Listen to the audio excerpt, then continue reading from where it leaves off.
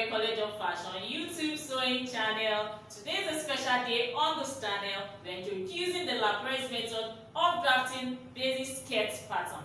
This method is simplified and professional. Once you're able to draft your basic skirt pattern, you can use this template to produce any skirt design of your choice and you'll be able to achieve a perfect fit.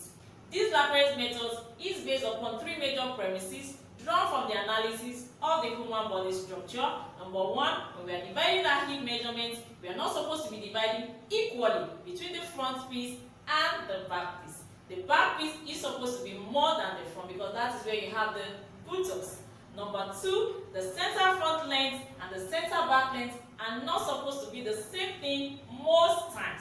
The back should actually be longer because the back piece will actually raise your skirt pattern at the back. The buttocks will raise your skirt pattern at the back. Number three, a dart intake is not always one inch. Sometimes a dart intake can be less than one. Sometimes it can be more than one. I'm sure you are interested in this method, so all you need to do is to just stay tuned and keep on watching.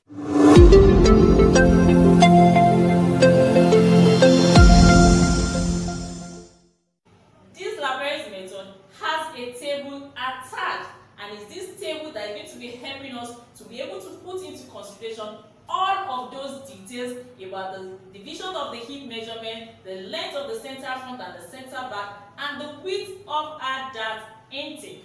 I have a video already on the analysis of this table, likewise on the understanding of the human body structure and some exercises that we did perform to solidify the foundation for this method. I will put in the links in the description box below so that you go and watch those previous videos for you to have a better understanding of this LAPERY'S method of drafting basic skirt pattern. Without further ado, let's go into the drafting of the skirt pattern, and afterwards we'll be doing the analysis of this method again so that we'll have a better understanding why we actually did certain things the way we did them in this drafting method. If you are new to my channel, I say a big welcome, and you are yet to subscribe to this channel, kindly do so and also hit the notification bell so that I get notified every time we upload video. So let's go in. To draft a basic skirt pattern, these are the materials required. I need the brown paper upon which I'll be drafting the pattern. I need some sets of pens or marker. I'll be making use of marker so that it's visible for us all to see. Then we'll need pencil, eraser in case if there's an error for one to clean up. I need masking tape to secure my pattern paper in place on the table. I need my straight ruler to draw my straight lines, as well as my curve rulers to achieve curved ends. Then I need my flexible tape measure to take the measurements. Then the measurement parameters that we'll be working with, and of course the LAPERY'S skirt drafting table that is going to be guiding us to achieving a perfect fit. So the first thing we need to do will be to put all this material aside and draft a box within which we'll be drafting the pattern. So the first thing to do will be to secure the drafting paper with the help of our masking tape on the table so that it doesn't move here and there. So having secured my pattern paper on the table with the help of my masking tape, we'll need to draft a box within which we'll be drafting the skirt pattern. So to do the box, I'll start off by drawing a vertical line here at the edge of the paper this way. And since the edge of my drafting paper is not straight, I'll be picking a point from this edge. I'll be using as the edge of my table as guideline. So I'll be picking an equal distance this way, and I'll connect to achieving a perfect straight line.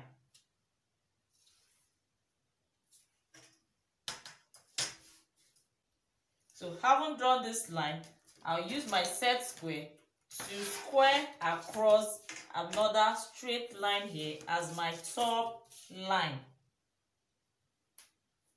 Having done this, I'll label here as my top line, which will invariably be our waist line. This line now becomes our center back line, CB. Now the next thing I'll need to do will be to be using the length of my skirt to get the length of the box. And here's the measurement parameters I'm working with. Length is 24, waist is 32, hip is 40.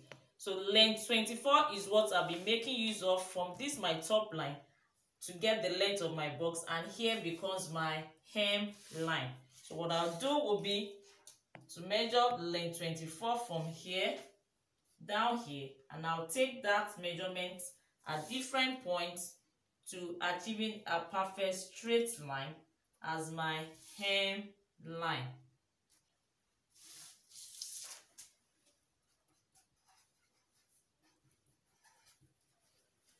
So the next thing we'll now be able to do to complete our box will be to get the width of the box, and what will be guiding us will be our hip measurement. Hip that we are working with is 40, so I'll go ahead and divide this hip by 2 to give us 20 inches. Then I'll be adding half inch ease allowance plus 0.5 ease allowance, so that gives us 20.5. So I'll be measuring 20.5 as the width of the box within which we'll be drafting our skirt pattern. So whatever measurement you are working with, just divide your hip by 2 and add half inch ease allowance. So I'll connect this point, and here becomes our center front line.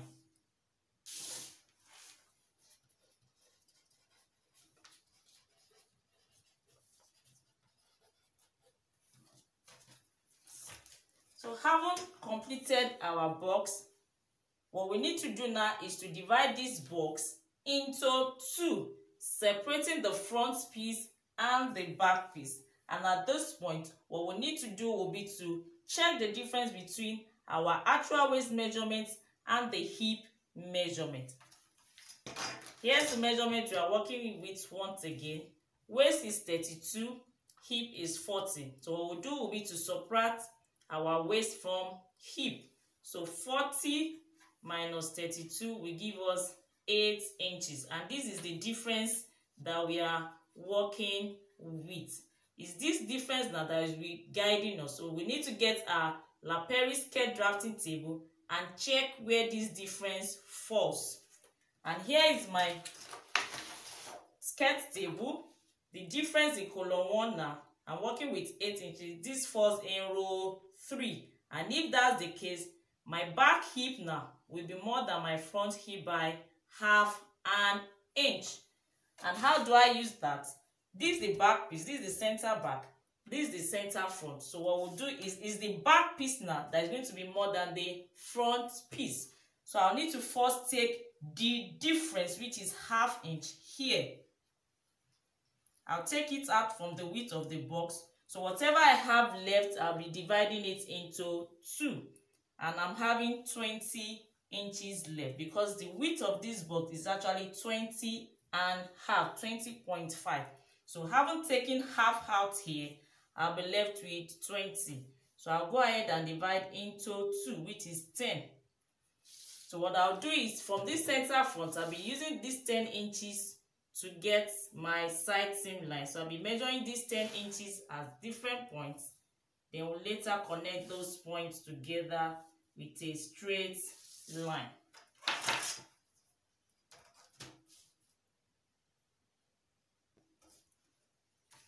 So this line now becomes our side seam line, SS, side seam. So we'll go ahead and check what we have. From this center front to this side seam, I'm having 10 inches for the front piece. While for the back, I'm having 10.5 because of the half inch that we first took out as the difference. So with this, we have been able to successfully make this back piece more than this front piece by a difference of half an inch based on that table.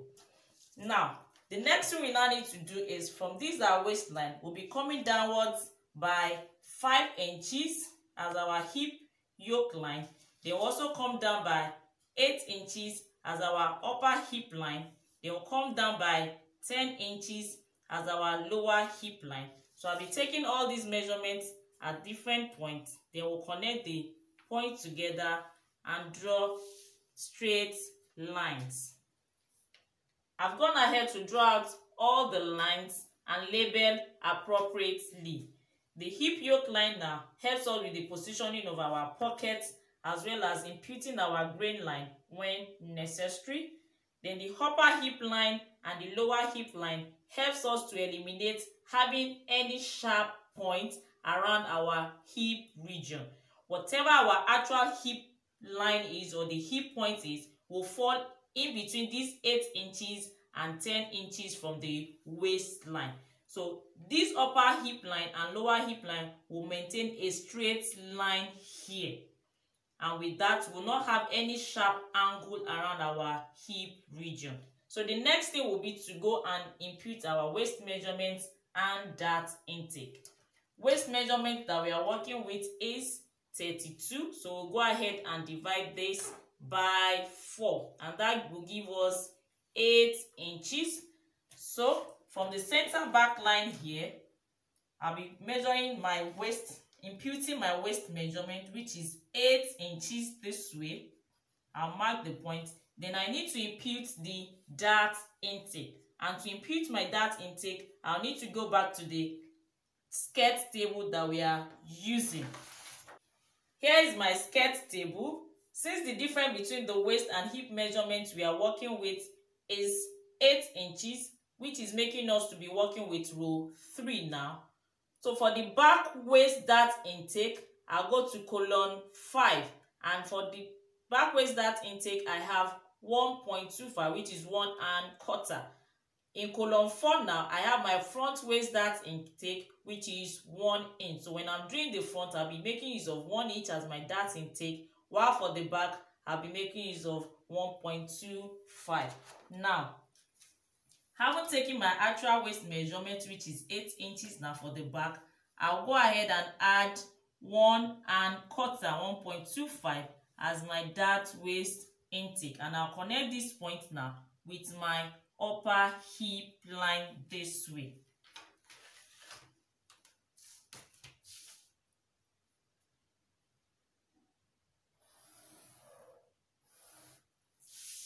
I'll go ahead and do the same for the front piece, taking my waist measuring from the center front towards the side seam. So I measure 8 inches this way. Then the dart intake for the front is 1 inch. Then I'll connect this point as well with the upper hip line this way.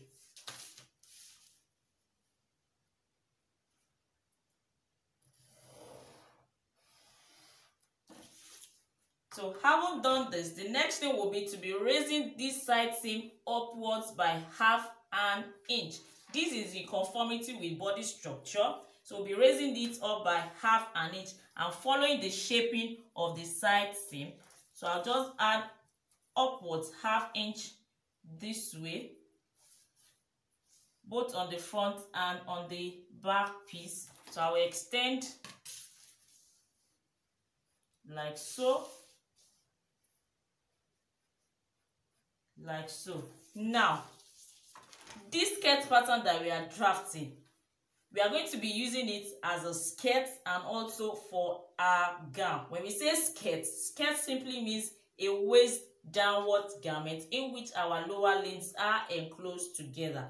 When you're talking about trouser, trouser is also a waist downward garment, but the lower limbs are separated. Now, this skirt pattern, we'll use it to make our actual skirt, and also we can use it to fuse it together with our simplified bodies to make our gowns. Now, we are going to be going ahead now to be doing our lowering of the front and likewise of that back. And this will help us to differentiate the actual waistline for a skirt and the actual waistline if we are using this skirt pattern to make a gown. If we want to fuse it with our bodies to make a gown. So having raised up this side seam now for the back piece, at the center back, I'll just be coming upwards by quarter, which is 0.25 this way, and I'll blend. So this is how to connect. So let me use a different pen to highlight so that we can differentiate. So I'm using another color, which is red here. So I'll be connecting here, and look at the way I'm connecting it. It's not actually a straight line, it's slightly curved inward.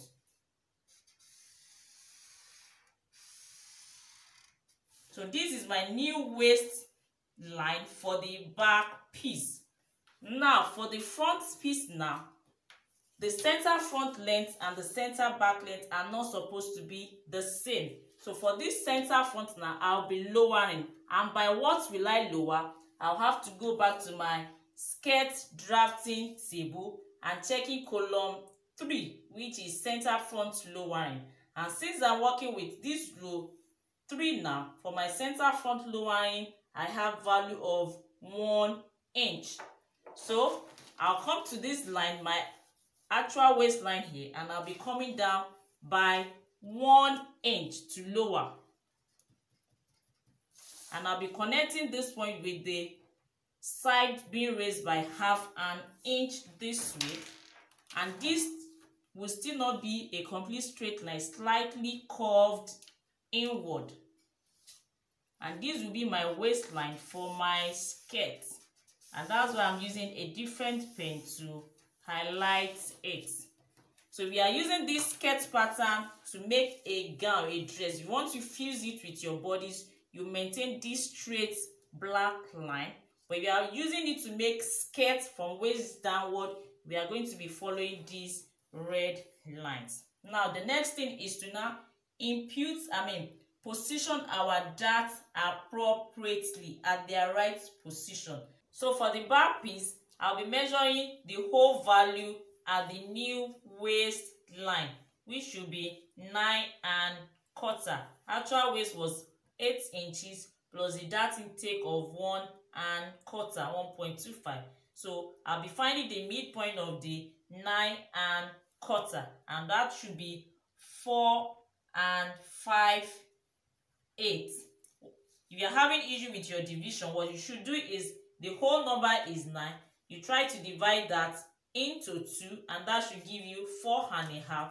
And what you'll be having left will be the quarter, which is actually 2/8. So half of it will be 1/8. So when you add that to your 4½, it gives you 4 5/8. And this is the 4 5/8, which will be the midpoint of our dart. And having gotten that point, I'll do is to place my ruler here at this line, and I'll square downwards, and the length of my dart will actually be 6 inches for the back. So here is my 6. It will be slightly longer than the hip yoke line. Then I'll make it straight down. So I'll be sharing the width of the dart intake now on both sides.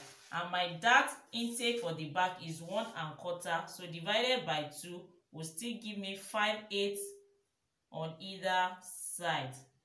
And I'll be connecting as my dart legs. So this is the position of my dart for the back piece. So for the front, I'll also measure the whole value at this waistline, which should be 9. Actual waist is 8 plus 1 inch dart intake. They will find the midpoint, and that will give us 4½. I'm placing my set square now this way. I'll be drawing a straight line downwards, and the dart intake now will actually be, the length of the dart will be 5 inches. And this is not going to be entirely straight because this waistline is not totally straight. So let me place it this way. So it will slant a little. So this is my 5 inches. I'll go ahead now share the width of the dart, which is 1 inch. I'll be sharing it. That's ½ inch this way, ½ inch on this other side. Then I'll connect.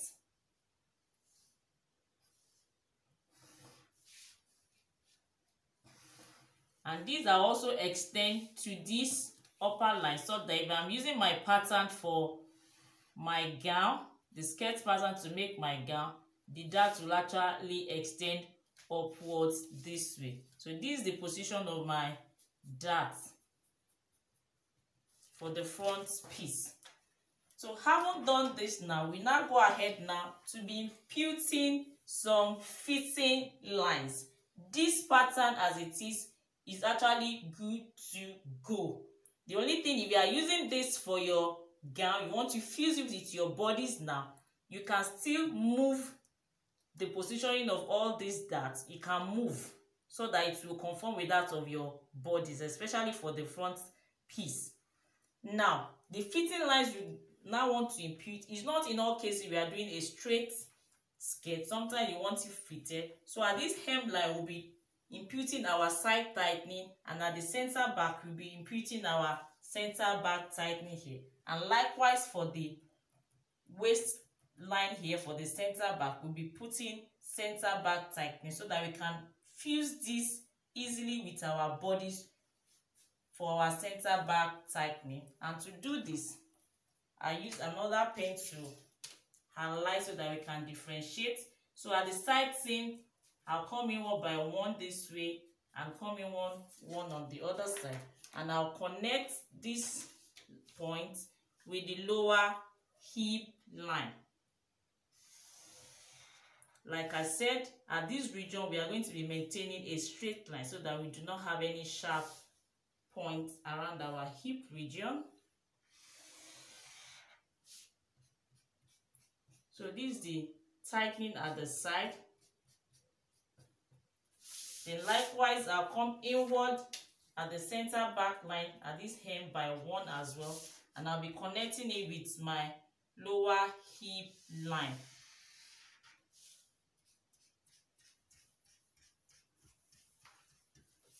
Then likewise, at this waist region here for the center back, I'll be coming inward by half an inch, and I'll blend it with the yoke line here as my center back tightening for me to fuse with my bodies easily.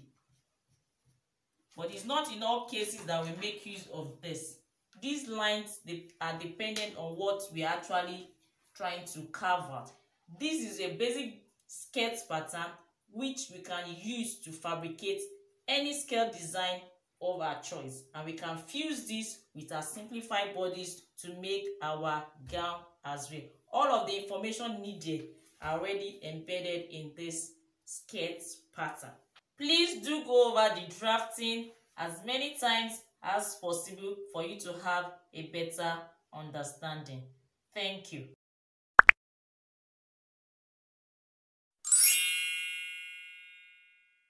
Welcome back. How did you find the LAPERY'S method of drafting basic skirt pattern? Easy, simple, or complex? I'm sure you have a lot of questions on your mind and certain issues that needs to be clarified. So up next will be the analysis of this method, where I'll be able to explain in details why we did certain things the way we did them in that drafting method. You may also join our Facebook group where we'll have enough opportunity to answer thousands of questions, and also meet like minds where you'll be able to rub minds together and we all learn from one another. If you have learned anything on this video, kindly give this video a thumbs up. Don't forget to subscribe to my channel, because on this channel we upload video weekly, and not just anyhow videos that you're going to be learning fundamentals, knowing what is right and doing things right in this fashion or garment industry. Until my next video, thank you for watching. Bye for now. LAPERY College of Fashion, raising professionals.